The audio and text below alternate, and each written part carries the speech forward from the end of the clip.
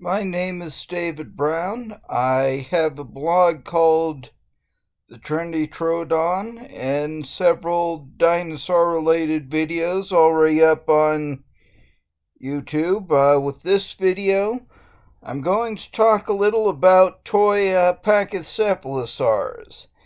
Now, here's the oldest I have in my collection. It's from the Definitely Dinosaurs line from the 1980s. It was really the best dinosaur toy line, and you can see the good points of the line here. It's got kind of an old school shape, still nice detailing. It's a good size, and everything's articulated, though with this guy, the two arms are one piece, so you can only move them together. The tail can also move a little bit. Now, the one thing that's maybe not so good is the head. Now, they have this neck lined up with the base of the skull, which is actually right for this dinosaur. But the way they did the teeth, I'm not sure how much it will be visible here. They show kind of jagged points for the teeth, which actually isn't too far off for this dinosaur. They have teeth really similar to the actual troodontid dinosaurs, enough that for a while they were classified as the same thing when we had more limited remains of both species. But they don't have a beak that would have been at the very tip of a Pachycephalosaurus snout. It was actually something they shared with ceratopsians. And another thing about this dinosaur, it's easy to criticize having them upright like this, though this really is one dinosaur where it makes sense. Sure, we know now, we were even suspecting even then that they would have normally been like this, but they had reasons to be like this. If they were looking around for predators, since they were relatively small, if they were feeding on high branches, or if they were in a display or confrontation with another pachycephalosaur, this makes sense just as how they would size each other up. They get to the full height.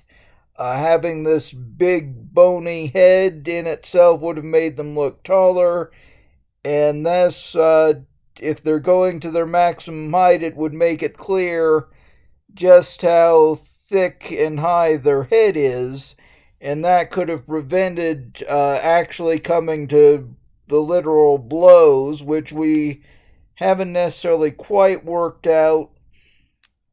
One thing we do know is that there would have been more stuff on the skull.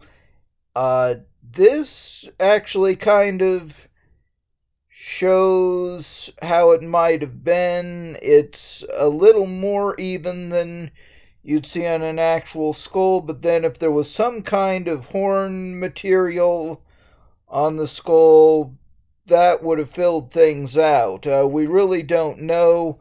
Once in a while, people have proposed that it wasn't even this shape, but something like a horn.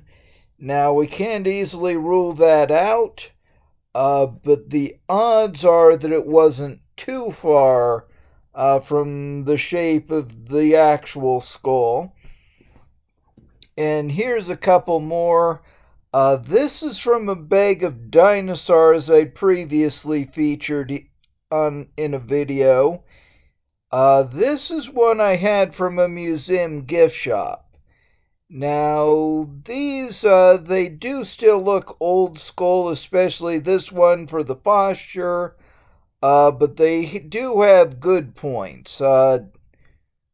With this, it actually has a pretty tapered head. That is, it's narrow at the snout, and it flares back here. It's got a bumps on the head, which is plausible since, as I've said, we know it wasn't just the smooth bone we have, and it's in what makes sense as a headbutting pose. From this, they could actually ram like this, or they could just bring the head down like one of the martial artists breaking bricks with their head.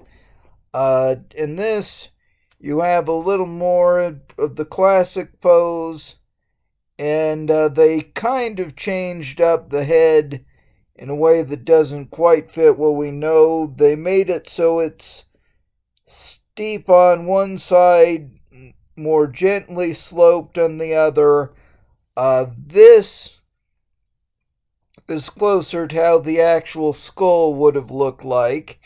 And here's what I really did both the blog post and this video about. It's maybe the strangest looking dinosaur I have in my collections.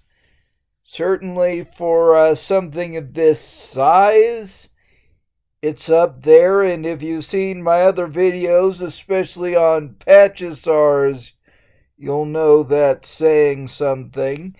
And the funny thing is, some of the things that are weird about it are actually what make the most sense.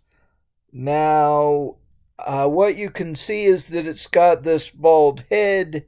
It almost makes it look like a monk or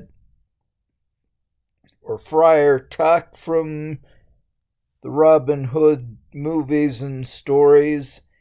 And you can see, incidentally, that there is kind of a discontinuity between the dome of the head and the rest of the snout. That's really our best indication that there was some extra stuff on top of the dome that would have filled it out. So that's an error, but it's an error that shows something about the animal. And there's also this front snout. It looks like they were trying to do the beak. If anything, they made it look more prominent than it would have on the real animal. This, I've seen a video from Your Dinosaurs Are Wrong covering this same thing. He had concluded that it didn't have the beak. I'd say you can kind of see a beaky shape on this one, but it's certainly more visible here. And something else that's a bit different is the posture. It is still in a tripodal stance, but it's sloped. It's not completely upright. And they have the neck at a slope to the head, which it probably could have held, though as we've seen with this one, it would actually have been a little more natural for the head to be closer to a right angle to the neck, just to take the blows if they were going to charge or swing for a headbutt. And the thing about this one, I got this around 2012 or 2013. I was actually in the fairground of a state fair, and I saw this. I'm sure there would have been other dinosaurs from the same distributor or manufacturer, but I don't remember what those might have been. I have seen ones like this on sale online. A lot of the time they get advertised as 1980s toys. It's certainly possible some version of this exists in the 1980s, but my guess is most of the ones in circulation are no older than this one is. Again, it's about 10 years old now, which should sound like a lot, though compared to the stuff like this, actually from the 80s, this is still pretty new.